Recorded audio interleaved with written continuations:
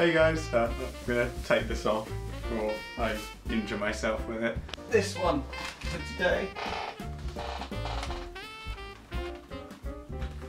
Guessing what it is?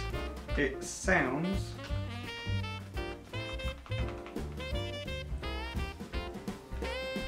I don't know. It's kind of like a box in a box is how I'm hearing it. So let's do what we always do. Gonna open it and go like that. Oh, that's pretty cool. It's a twist block thing. It'd be easy if I show you guys. So like little blocks that you then move and adjust to make a pattern. That's cool. This is groovy. I feel. What should I make out of it? I'm gonna make an S. It's gonna be a weird S because oops, no, not that one. Yeah, this is not an S. My days of making pixel art will come in handy here. There, no, that's just a. I made an L. If that counts. Let's make a B for Brzam. Let's try that. I'm gonna be honest. It's actually confusing my brain. I've made a 9. It's not quite enough for a B.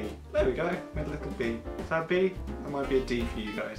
So, I've made a B, guys, or I've made a B, guys. We've already seen how amazing,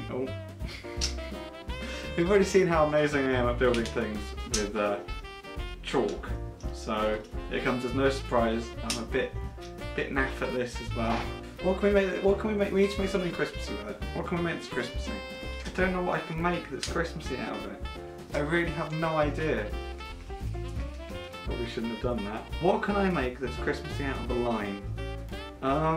Ready guys? You ready to see what I made? Made a present.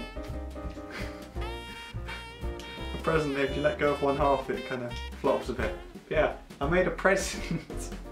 So we're going to put this under the tree with the other presents. That's today's video guys. I hope you've enjoyed it. I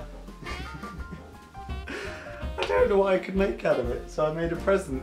So yeah, see you guys tomorrow. Bye!